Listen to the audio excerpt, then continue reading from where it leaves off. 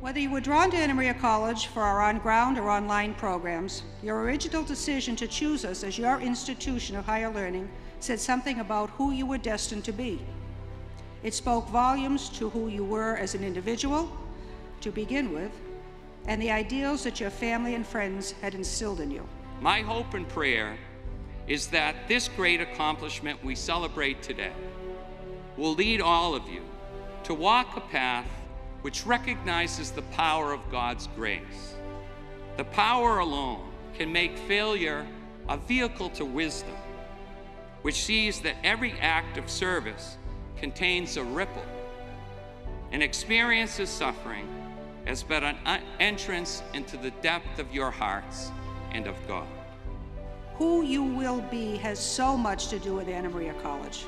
In fact, you selected Anna Maria for that reason.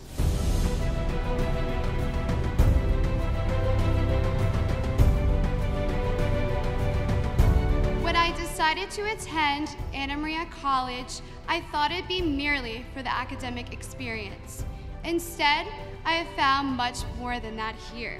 If you are hopeful and have a why in your life, you can overcome any how in your lifetime. Anna Maria College has led us graduates to discover our own purposes and desires in life, allowing us to achieve the self-fulfillment of success. Please join me in congratulating the 2015 Bishop Harrington Award winner, Michael Gorman. The Sister Yvette E. Belrose Award. Please join me in congratulating a young woman who personifies Sister Belrose's values and charism of service, Elizabeth Rember. Please join me in congratulating the 2015 recipient of the Sister Bernadette Madore Award, Sloan Perrin. If you are willing to put the effort in, anything is possible. Always be confident in yourself, hold your head high, and smile.